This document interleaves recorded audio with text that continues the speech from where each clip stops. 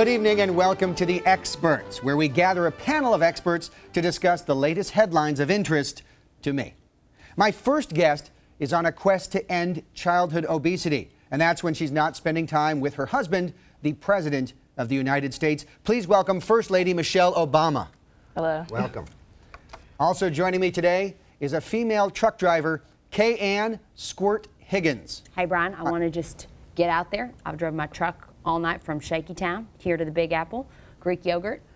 I'm a little tired. Truckload of Greek yogurt? Yeah, Greek yogurt. And Shaky Town being? Oh, Los Angeles. Los Angeles. Yeah. Shaky Town. Finally, our last guest failed to get into the Academy of Fine Arts in Vienna, but did manage to spark a worldwide conflagration that cost over 60 million lives. Please welcome Chancellor Adolf Hitler. Thank you for having me. Sure. And thank you, I guess, for wanting to know my opinion on things. Yeah, well, we're always curious here. We like to gather a bunch of people and talk about events. And there are no right or wrong answers, just so you know, okay? That's a danger. Are you for real? I'm for real. Okay. The first thing, Michael Jackson will be advertising in a new campaign for Pepsi.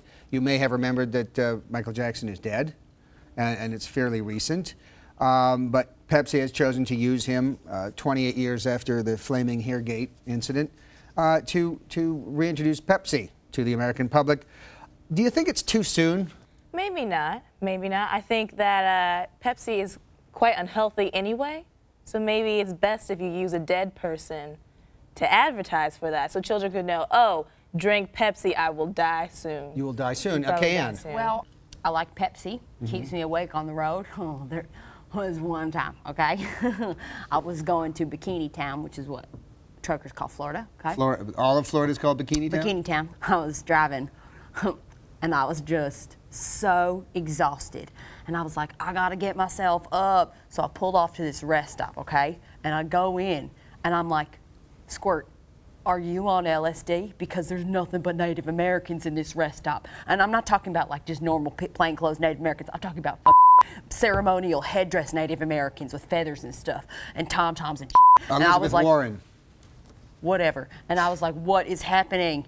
And I like couldn't believe it. And I'm like, that Native American is getting a chili dog. I'm definitely on LSD. Like, what did you drink, Squirt?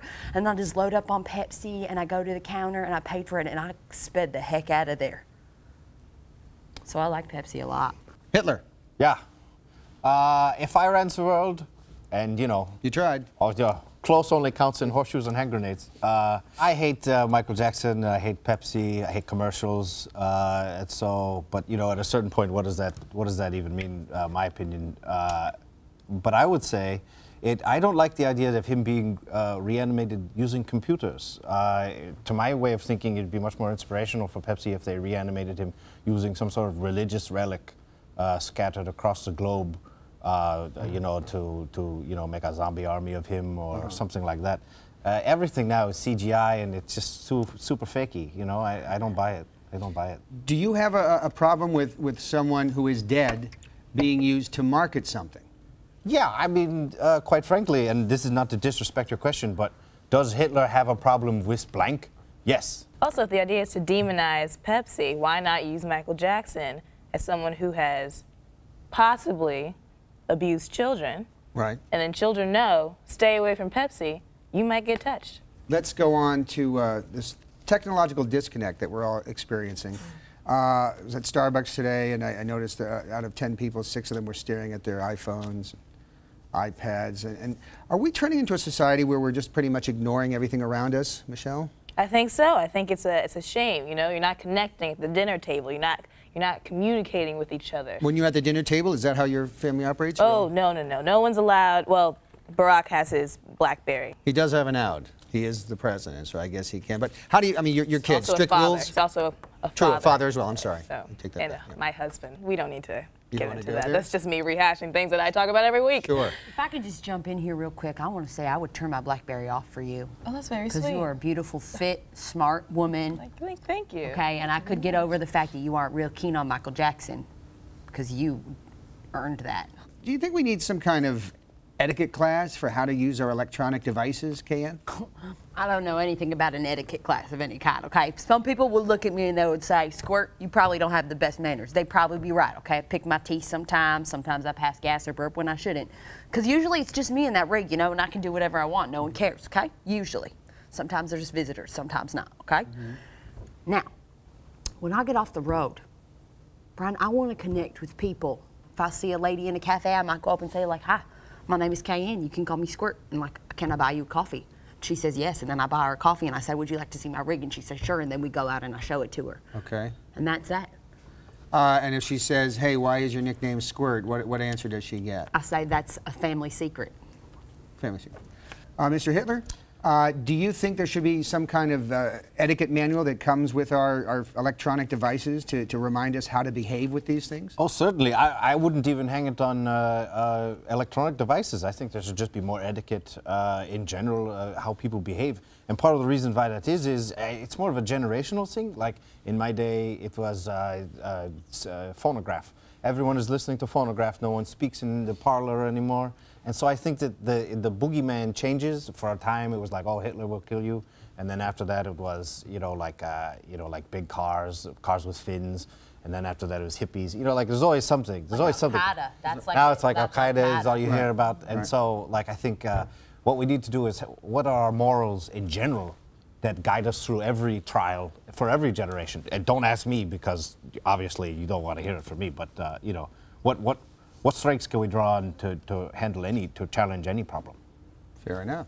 I don't know how I'm going to feel about this next phrase that comes out of my mouth, but I agree with Hitler, okay? Finally. Oh, God, it's been so We long. are. There's one. I I don't know never if I've thought ever I'd heard ever that in say that, English but I think before, we yeah. are disconnected, okay? I don't want a text message relationship, okay? I want to see you face to face. Do you feel me, Hitler? I definitely do. Okay. Breastfeeding in public. All right, there seems to be a war ongoing right now between moms who want to breastfeed their children and people who have a problem with it. There have been a woman who was thrown off of a flight in Vermont. She just sued Delta for that.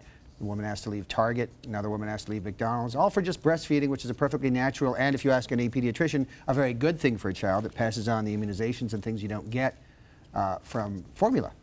What is your attitude about breastfeeding in public? Yes or no? Yes, most definitely. Breast milk is healthy. It's healthy for the baby. It's healthy for all of us, really. If they could sell breast milk in stores, I would buy it. What are you doing at my rig, Michelle? Please step on in. Okay. You can come over if you like to, Michelle. You can see the back of this. Lay down. Cay-Anne, hey. I'm a gun in this rig. There's a woman in here, and I will shoot you. Y'all, I'm real sorry about That's all right. that. I'm not. The I'm not road is a dangerous place, okay? Yeah. For ladies of all orientations. Sometimes you just gotta be prepared, okay? What was the question, Brian? If Michelle's pro-breast, I'm pro-breast. Breastfeeding. Yes, whatever. Breastfeeding. Do you have kids? Have you? No. Keeping ankle biters in the truck is a bad idea. You know, it's barely enough room for 2 females to fit in the back there on the little bed. I couldn't have any children in there, too. It's just too much. Hitler, how do you feel about breastfeeding? I would definitely throw someone out of a plane for breastfeeding. That would be a great joy to me. Breastfeeding obviously is offensive to the proper mind, and just anything with women or babies or family or affection. These things are all red flags. Big, not red flags like, I don't know, what's a bad flag? Green flags or something. So you have a real serious problem with breastfeeding. Ladies got to feed babies, Brian, okay? Yeah. That's the safest. Well, they don't have to. I mean, babies starve, and that just happens. No, Can't it doesn't. Talk to him. I mean, not normally. Things could happen.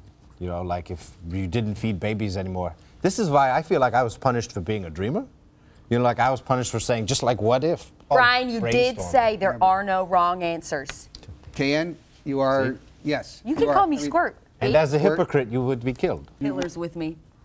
That's the thing we do. Certainly. This is the thing I do all the time, but not to people. My enemies. Status update. Yeah. Is with me. That is all the time we have for this week's BS of A. Now, if there's anyone you'd like to see on The Experts, please email us at theexperts@gbtv.com. Or you can leave us a message on our Facebook page or send us a tweet on Twitter, whatever you want to do. We'll see you next week for a brand new episode of the BS of A. Good night.